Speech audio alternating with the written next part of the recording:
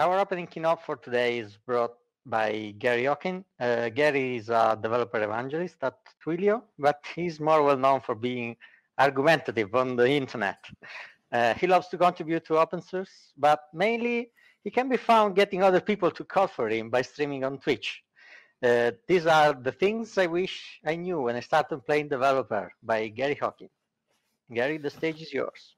Thank you. I hope everyone can hear me. Like, I have this terrible thing from streaming on Twitch that I can't see any needles moving in this environment. So let's hope that everyone can hear me. It's all good. How are you doing, Stefano? It's good to see you. Haven't seen you for a while. Yeah. These are interesting times. Indeed. Exactly. So this is things I'd wished I'd known, apparently not earlier, because I got the title wrong. And then I realized that my slides are all in images somehow when I changed Mac. So I couldn't edit them. So I was like, okay, I'll just cross it out. It's all good. So this is things I wish I known when I started playing developer, rather than things I wish I'd known earlier. But it's all good. So let's get started. This is a really weird thing. Yeah, alternative, I should say, titles for this talk include Casinos Will Hate You When You Learn These Simple Hacks to Improve Your Developer Life. Or I followed these simple developer rules and you won't believe what happened next. Hello. Yes, this is where things get weird because, yeah, I'm not very used to giving these kind of talks remotely, even though, as I say, I do a lot of live video streaming. I am normally used to being able to see people's faces and to get people to shout stuff out to me. And so I thought, how can I try and make this experience a little bit more like a traditional conference? And the first thing I thought was, well, I can use my amazing Twitch overlays, right? So that I can do cool things with the video. That's something I wouldn't have been able to do on stage. So that's awesome. But the second thing I thought was that I could try and give people a chance to answer some of the little quizzy things that I've got. So you'll see screenshots of games because I'm a gamer and we'll come to that. And you can, in chat, I can see chat right here as one of my cornucopia of screens I have in front of me. I can see the stage and the event chat. So if you want to guess on a game, because the chat is a little bit behind, I'll put these slides up and then in a few seconds later, where you see the little question marks down in the corner, a few slides later, I'll look at chat to give you all a chance to catch up to where I am, and we'll see if anyone can get the games. So now's the time you should all be typing in chat what this game is. I don't have another slide later, but I do see some answers in chat. So my interaction is working. So we're all good. So we can move on. And I can once again say, hello, I'm Gary. You may or may not recognize the conference that I'm selfieing right here. This was where I gave a talk at phpday in Verona a few years ago. This was a great fun. I loved this talk. This was another keynote I did closing the conference, and I had tons of fun. I loved that event. It's kind of sad that we're not all in the room. I'm not able to sit in the sun in May drinking spritz and seeing everybody. But, you know, it's fine. Life goes on. And we're having fun. So I'm Gary, and I love computer games. But unfortunately for me, and those of you who've seen me play will know that this is not a lie, I'm terrible at computer games. And so I find myself playing a ton of computer games and typing things into Google like this, like things I wish I knew earlier when I'm playing Pac-Man, or when I'm playing Fallout, or when I'm playing World of Warcraft. Like the obvious things are not obvious to me. And I think that's a really important thing to think about, is that what's obvious to you is not necessarily obvious to me. Things are only obvious when you know them, right? So we're looking here at Pac-Man, and it's kind of obvious that you're supposed to eat the dots and avoid the ghosts when you know it. But like when my little kid was playing Pac-Man for the first time, they thought that they could make friends with the ghosts and hug them, and that was the aim of the game. So it's really difficult to know what things are obvious until you know them. And I think that's, if there's one thing that we take away from this, is that what is obvious to me is not necessarily obvious to you. And that's why I find myself Googling these phrases, things I wished I knew earlier when I started playing X. And I think that's what this talk is for me. It's some things are obvious until they're not. And some things were not obvious to me until very late on in my career, embarrassingly so in some cases. So let's take a look at a few of those. I've got some tips. They're in no particular order, and I've tried to shoehorn them into game references just because that's kind of the point of the talk. And sometimes the shoehorning is less than others, and sometimes the shoehorning is pretty good. So yeah, my first tip is to put some points into charisma. So here's your first question mark. You can whack into chat. I can see both event chat and stage chat, but stage chat is best for me, if you wouldn't mind using the stage chat, so I don't have to click around tabs. So yeah, put some points into charisma. What does that mean? Well, you can see here in this game, I put 8 points into charisma. But typically, particularly in games, some games, I'll just go, oh, I don't want to put any points into charisma. That's a boring stat. And what we're talking about here is interacting with your colleagues, your friends, your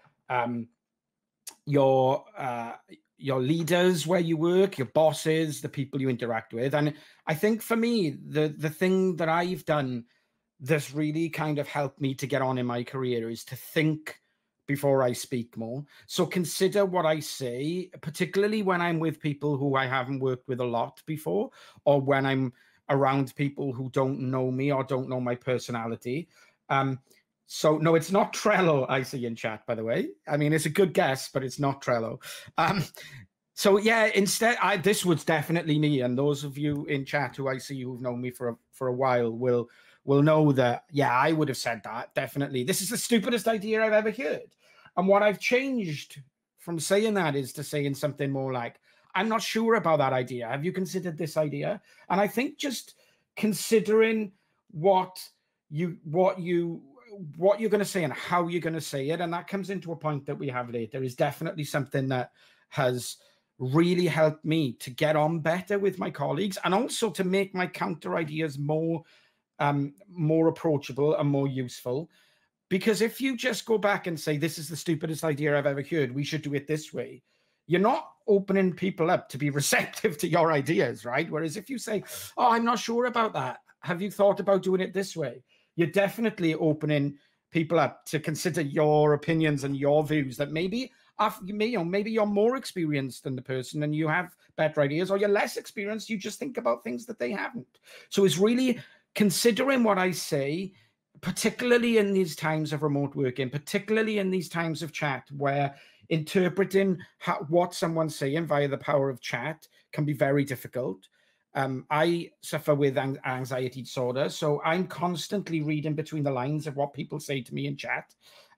That's a real big deal for me, is when someone types in this time of remote working. I mean, what am I saying? I've been remote working for a decade, but yeah, when someone types in these times of remote working, it can be so easy to misconstrue what's being said. And I think that what we do a lot is to take that directly to voice as soon as possible, so that there's no misconceptions.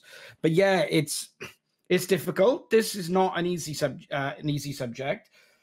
I don't think that's a good idea. Sorry. No. Saying no is something that I've never had a problem with, but I know other people do. I'm very fortunate that I don't feel like saying no is a big problem, but learning to say no is a really, really, really important skill when you want to work with other people and get on with a team. Learning how to say no and who's receptive to it, and it's not easy, but you definitely do need to say no. Are you sure you don't think that's a good idea? No, I don't think that's a good idea. Sorry. I have to say sorry at the end. I'm British. It's what we do. Sorry is optional. But being able to say no is really important, I think. And that's, putting some points into charisma is more about what you say and how you say it. And I think that's really important. What it's not about, this tip, is becoming an extrovert and, being loud like I am right now and excitable about everything. No, you do you and you be you. It's definitely not about changing your personality. I think it's just about being more considered in what we say. And that's kind of been something I really wished I picked up on that earlier in my career. I really do. Yeah, I guess what I'm trying to say is be nice, as Julia said earlier. Like, be really, always be nice. But I don't think you want to be too nice, particularly in work. Nobody's saying you should be trampled all over because you're nice. I think the key thing is, this was doing the rounds on Twitter a few years ago. Listening is not waiting for the other person to finish talking. And that's something I've suffered with massively in my life, where I'm like, I know how this person is going to finish their sentence, therefore I'll interrupt. And it's not necessarily rudeness, it's just excitement. You're like, oh, I can't wait to make my counterpoint here. But as soon as you assume you know what the person is going to say in the end of their sentence, you're not listening anymore. And you're just assuming you know what people are going to finish, and they could be trying to make a completely different point. So yeah, listening is not waiting for the other person to finish talking, apparently. Yeah, we're back to this. The one thing I'd like to say while I quickly check chat is being a straight talker and not mincing your words is a brilliant skill to have in work, because I feel like it doesn't waste anyone's time. But being a straight talker is no excuse for being a dick, right? You can't just get away with saying, oh yeah, I'm just going to be horrible because I tell it like it is. Like, that is not an excuse. So let's take a look. We did see Trello in chat. It wasn't Trello. We did have Fallout. Nobody seems to know. Only one guess of Fallout. This is the incredibly underrated Fallout 76, or Trello. Fallout Trello, I think, is the better name. That was a clever message. Good job. Good job, chat. So yeah, the next tip is quick save regularly. Yeah, there's something weird with these slides. Oh yeah, I put tip 2 in, and then I didn't put tip 2 in the look at that.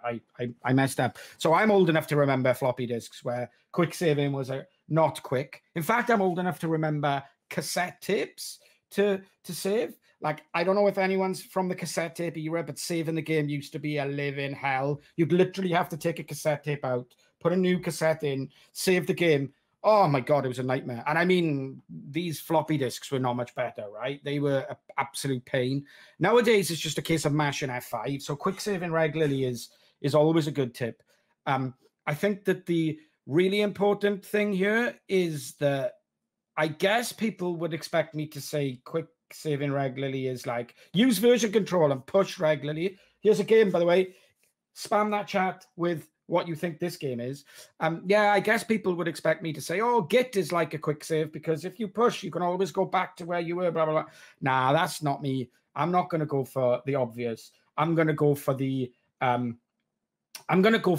less obvious analogy, where I feel like unit tests or automated testing is the quick save regularly, is the quick save feature here, personally.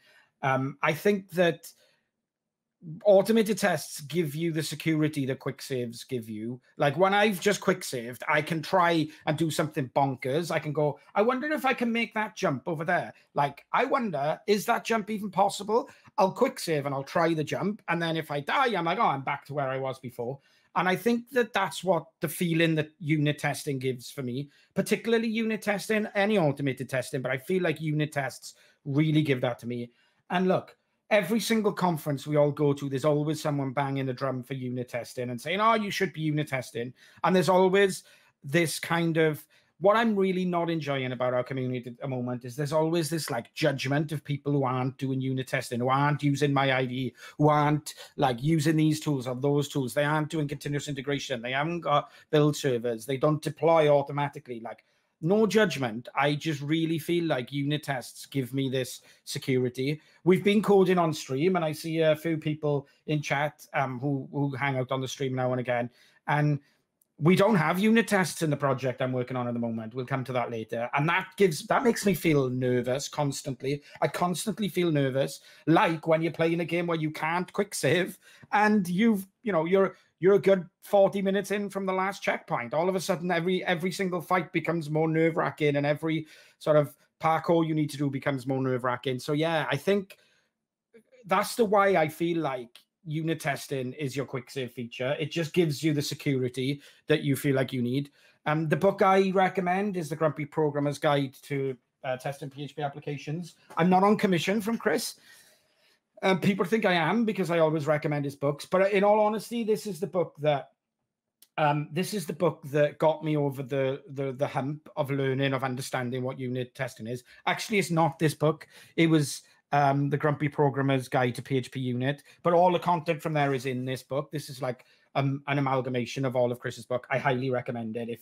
If you're not unit testing and you deploy, and every time you deploy, you get that feeling in the pit of your stomach, like, I really hope I haven't broken anything, this is the book for you. And that's all I will say about that. So let's go back. I saw tons of Half-Lives in the in the chat. So yeah, Half-Life, this is one of my favorite games. They're waiting for you, Gordon, down in the test chamber. I love this game.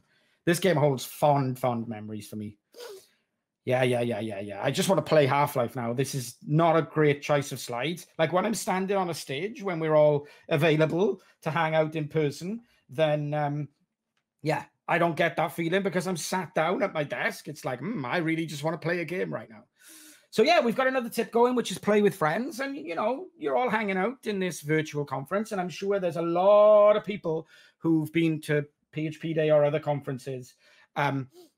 So yeah, this is one of my favorite games to play with friends. Here you can see myself and Matt Brunt from Brunty from the community playing. Yeah, any guesses what this game is? This is a game that I'm really bad at, but I love. I play with Marco Pavetta, who we all know and love from the, I think, Marco Italian, right? So I play with Marco and with Brunty, and if you want to hang out and play with us, you can do so on jerkstalkgames.com. There's a Discord server. Come and play. I love it. I love playing games with the community. This is awesome. But yeah, play with friends is like a really, really, really sound piece of advice for me personally. And now I'm distracted watching this game, so let's move on. And I think one of the things that is been a massive, it's been a huge deal in my own career. And if anyone was at the last keynote I did where I talked about the power of open source in my career, you'll know there's this concept of Twink, which apparently is a whole different thing outside of gaming, which I found out when I gave this talk in the US, because this does not have the connotations that I thought it did in the US. I wouldn't recommend Googling that right now if you're on a works computer. But yeah, a low-level character made more powerful by high-level characters, usually through gifts of armor and weapons. So this is talking about power leveling people in, think, games like World of Warcraft or other MMORPGs by pulling them up to your level. And I think that that's something that's always been a massive, massive boon in my career. Like, I can't tell you how much people have reached out. People like Matthew Weirafini, Marco Pavetta, Rob Allen, you know, these people have just really, really, really helped me. And I didn't start chatting to these people because I wanted to like leverage their high level and power level me up to them. That's not how it worked. But what happened was I made friends with them, and then they just were happy to help me out. So yeah, I think like what we're really talking about loosely here is a mentoring relationship. phpmentoring.org used to be a great resource. I have no idea, like your mileage may vary. I have no clue if this is any good anymore, to be honest with you. But, you know, it is what it is. I don't think it necessarily needs to be this huge, formal mentor. What's the opposite of mentor? Mentee? No, apprentice? I don't know, whatever. Padawan? I don't think it needs to be that kind of formal relationship, or certainly that wasn't what I needed anyway. Maybe those, you know, that'll be a better relationship for you. One of the big problems about playing with friends is learning to ask questions, and we kind of covered this in the put some points into charisma, is learning to ask questions is really difficult. Excuse me, I've got a nice hot fresh cup of tea in my special sister mug. Oh, my green screen's gone all funny as well. There we go. Oh, it's because I've changed the focus on the camera. On my special sister mug. I'm not a special sister, but you know, it's fine. So I'm going to take a sip. Beautiful. Beautiful. So yeah, asking questions can be difficult, because just saying, I don't know how to do that, could you help please, is what you say. But what you're thinking is, if I ask, everyone will know I'm faking everything. It's like asking questions is revealing ignorance in some people's mind. And I think that's a tricky thing to get over. I know that people who know me now will find it incredibly difficult to actually believe that I found it difficult to ask questions, because now I'm the opposite. Like now I just ask questions for everything. Like the people who are my closest friends in tech, and I see Derek in chat, he'll know that there was a time where I was really working with XDebug a lot, and I just like pestered him mercilessly, and that was mainly laziness. So don't be Gary, but be somewhere in between. Try not to worry too much, like about if I ask, everyone know I'm fake and everything. I know that's easy to say, Like, try not to worry about imposter syndrome, which is a known thing that probably more people in the audience will suffer with than not suffer with. So I don't know what the answer is here. I'm available. You can see my Twitter handle in the bottom there, GWH. Hit me up, ghockin@twilio.com.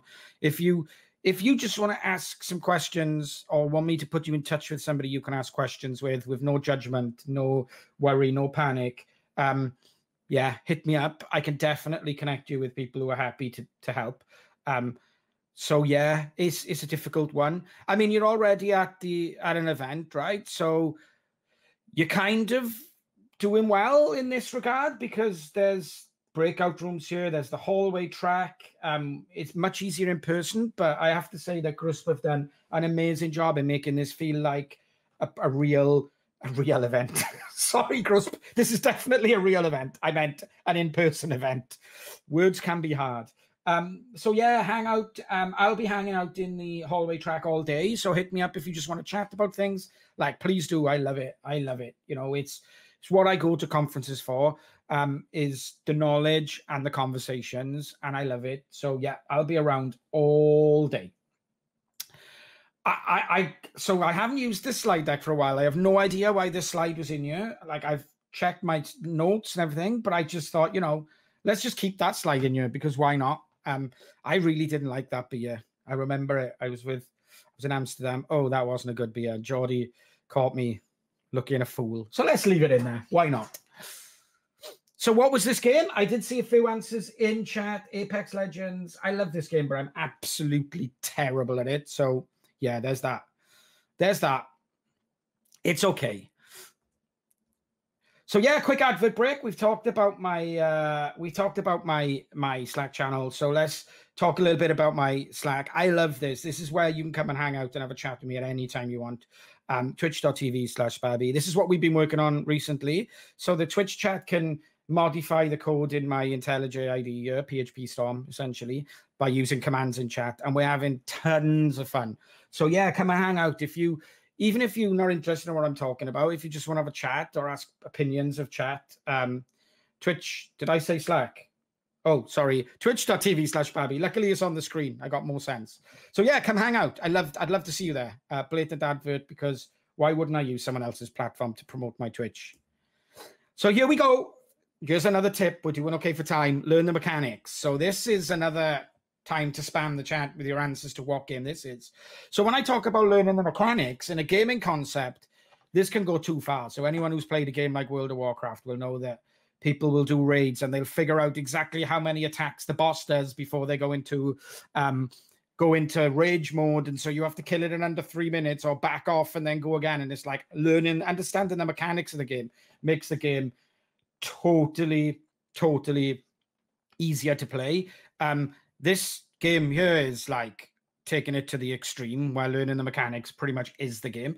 But yeah, we can move on. So how do we learn the mechanics in terms of, our development careers? I think like design patterns are the thing that I wish that I'd learned earlier. And I'm sure there's loads of other formal things. I didn't do a formal computer science degree.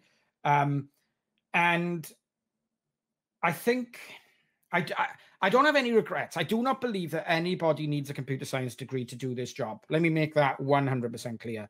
But I have some regrets. And those regrets are largely around the fact that it took me a long time to learn some of the formal mechanics, for want of a better word, of development. And design patterns were one of those things.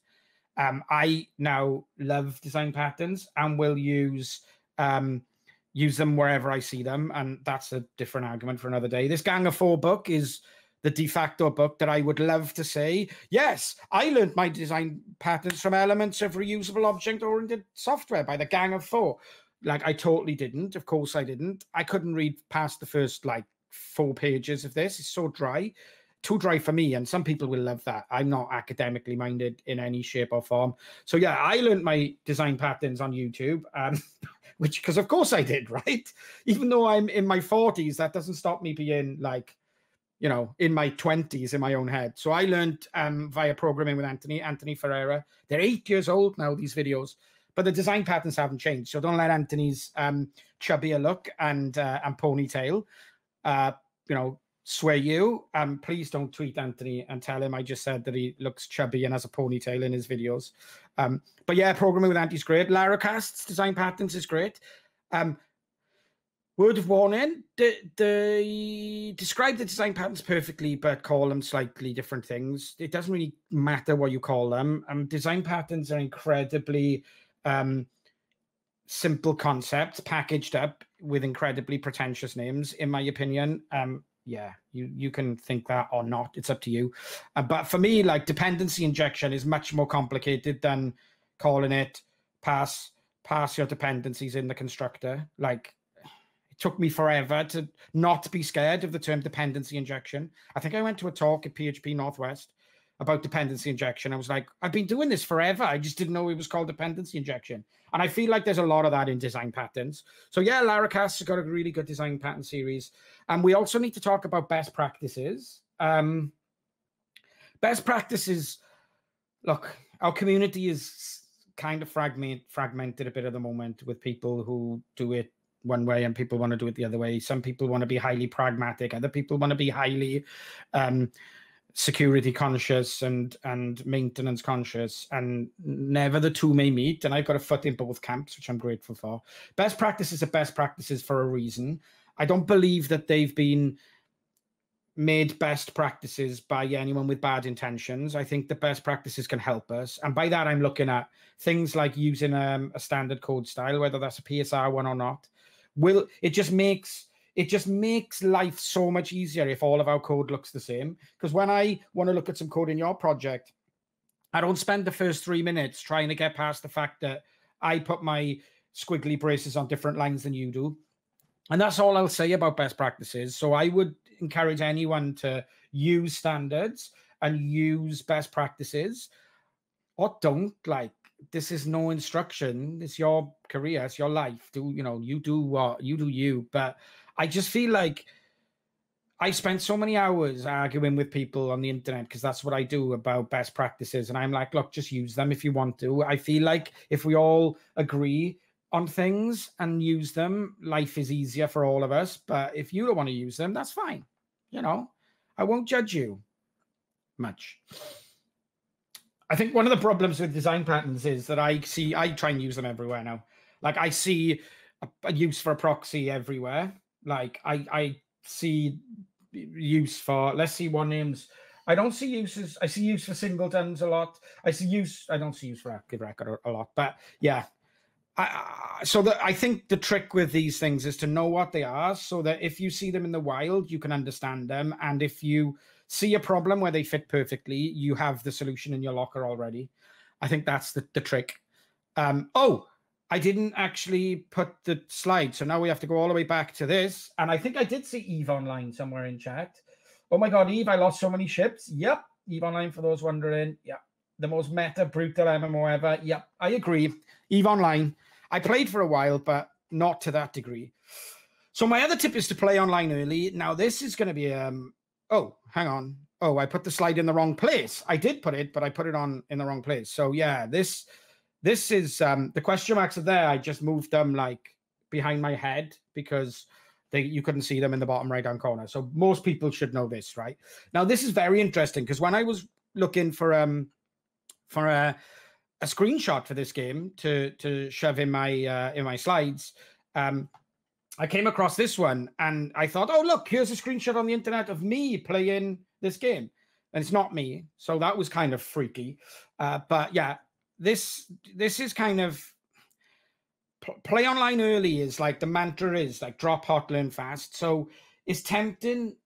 Playing online is always more brutal than playing against bots, right? And it's always tempting to just like skirt around the edges and like play the easy mode first. But you learn so much faster when you drop hot in these games. Like, when you get combat early, you learn much faster. And I think that's the point. I think the point is, for me, and the way I learn, and the way that I wished I'd learned when I was early in my career, was pick something and do it. We're learning Java on stream at the moment, and I started to learn Java by writing an IntelliJ plugin, which is probably not the best way to learn Java, but I've learned pretty damn fast because I decided to drop hot and just try. I've got something I want to achieve.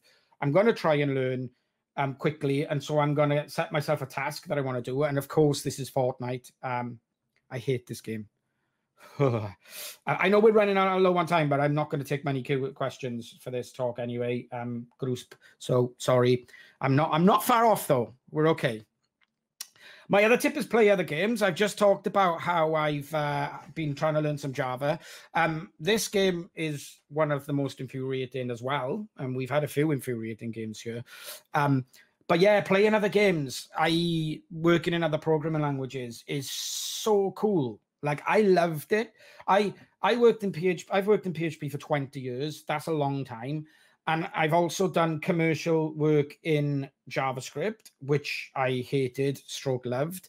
And now I'm doing a little bit of, I've done Python that's been in production, and now I'm doing a bit of Java. And I just feel like working in other languages and understanding what problems those languages solve better than PHP. Because even though PHP is the global hammer that can solve every problem, it's not elegant at solving all the problems. You know, that's the truth of it. And so understanding what other languages do better than PHP and what other languages do worse than PHP gives you a new and renewed love and appreciation for PHP and what it is when you come back. Or it gives you a hatred. No, it gives you a new renewed appreciation. It definitely does. And I really feel like that's kind of a massive deal for me. Understanding which particular problems does Python solve well, or Java or JavaScript or whatever is so valuable. I love it, and I think that's a really, really sound piece of advice. Cuphead, indeed, the hardest game in the world now, officially in the Guinness Book of Records. I don't know. Anyway, my last tip is cheat. Like, if all else fails, just cheat. You know, why not? Why not cheat? Does anyone know this game? And does anyone understand why cheating is a good reference for this game? So if all else fails, yeah, cheat. I mean, there's a wall hack here that allows people to see through the wall, and I don't really mean cheat in that respect, do I? Maybe. I think empathy is like cheats for developers. I really do.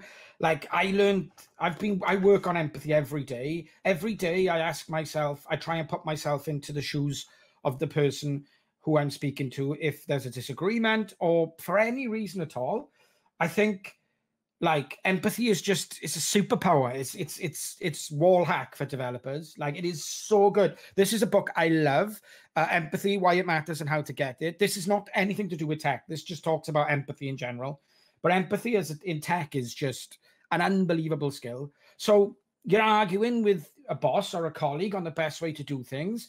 Being able to empathize with them, and empathy is just being able to think or put yourself in the shoes of somebody else and understanding why they may have their opinions, because people have different experiences than you, and therefore they have different opinions from you. And being able to appreciate that and think about it helps you to understand why somebody comes to you from a different perspective than you do. And it's so amazing. Also in our jobs, like, empathy for your users is definite wall hack. Like, trying to figure out why something isn't happening. Like, oh, only 60% of these people click this button, and then trying to figure out why, and thinking from the perspective of your users and who they may be and why they wouldn't click on that button is just definitely a superpower. That is a definite wall hack. Like, empathy is, I just feel like as a developer, I work on empathy every day. That's the truth. I think about empathy every day, and I love it. I just quickly will mention, as we talked about users, as a developer evangelist, my job is to make users awesome. And if you're interested in evangelism, or if you're interested in how you can take products, if you're doing product-based work, how you can take products and make your users advocates for your products, this is the book for you. Badass, Making Users Awesome. I love this book. Kathy Sierra. Huge recommendation for this book. Nothing to do with empathy or wall hack or cheating, but, you know, it is what it is. Code reviews, definitely cheating in my regard. People will totally disagree with this. So yeah, code reviews, also known as Marco is watching. If you were in my last keynote here in Verona last time out, Marco is always watching. So code reviews are superpowers. And the reason that they're superpowers is that you just get, they're cheating because you get opinions of people who may be smarter or more experienced than you. They aren't smarter than you. They could be more experienced than you, but you get opinions of other people on your code. What I'm not saying is cheat by making the lowest possible attempt at the problem in the ticket and then putting it up for code review and getting someone else to do your work for you. Like, I'm not saying to do that, but that's pretty much what I do on stream every day. So yeah, but that's fine. I'm not saying do that. Don't do that. Like, make a good attempt at it, but it is like cheating in my mind. Code reviews are amazing tool. And I just feel like being able to learn from peers, whether they're 20 years more experienced than you or 20 years less experienced than you, is just an amazing cheat.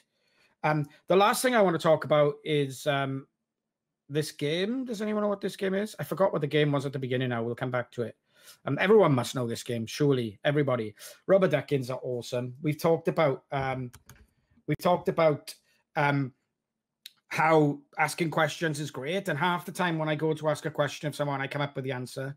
So rubber ducking, if you don't know, is ask a question of a rubber duck, or if you don't have a rubber duck, ask it of a fluffy elephant. And in the way where you need to reframe the question in your mind so you can explain the problem to someone else, you'll find that you come up with the answer yourself. And that's the way it is, you know. And I think rubber ducking, if you don't use it already, like, it feels weird to speak to an inanimate object, but just being able to rephrase a question in a way that somebody else can understand it can often give you the answer. So that's definitely like a little cheat. This was Counter-Strike, and I saw a few of them in the chat. So good job to the Counter-Strike crew, CS, who may... I used to play in 1.6. I've told you I'm old. It's fine. You only get asked to do these things if you're old. Sorry, Samantha, who's doing the closing. It's a fact of life. So that's me done. Yay! Yeah, that's me. I've really enjoyed speaking here. I find these incredibly difficult to do. So thanks to everybody in the chat. Oh yeah, it was Minecraft. Sorry. Thanks to everyone in the chat who's engaged with me, because I'm terrible. Like, if you've seen me speak before, you know, I need to get people to shout out and interact with me. So the fact that you've done it virtually for me is a huge thank you from me. So I guess I need to you know, fire with something snappy, right? Always be branding. So I guess I'm going to say, be nice. We talked about being nice. Make friends. Be nice. Make friends. And have fun. Yeah, I always have fun. So thank you very much. You can find me on Twitter at GWHGH, and I'll be hanging out all day if you want to chat. I have a few meetings, so I may not be the most responsive. But thank you very much, and I'll see you next time.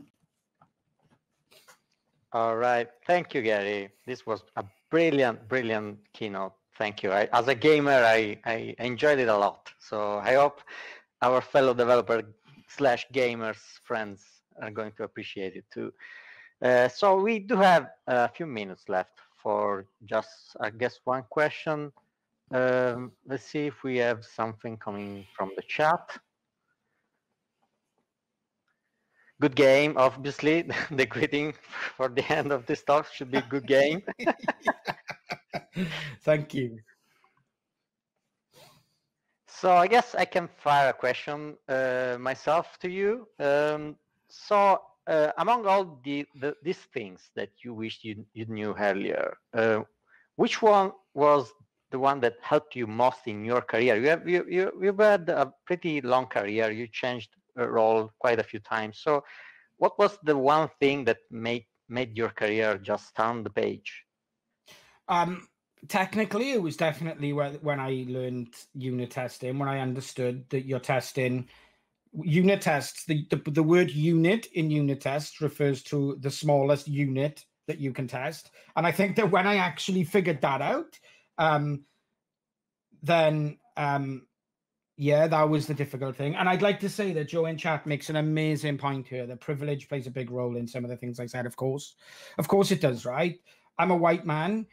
So doors will always have been opened for me easier, and asking questions will have not been taken in quite such a way as it would have been if I was a non-white man. Like, let's be honest here, this is the nature of the beast. So yes, I appreciate that, Joe, and I think that this is why I feel like empathy is the superpower that it is. I think for me, technically unit testing, non-technically empathy, 100%. Like, I try and pay it back and pay it forward as much as I can for the doors that were open to me. And yeah, appreciating the fact that I've had it easy and other people don't, simply because of their gender or their skin color or their background or something, is what empathy gives to me, I believe.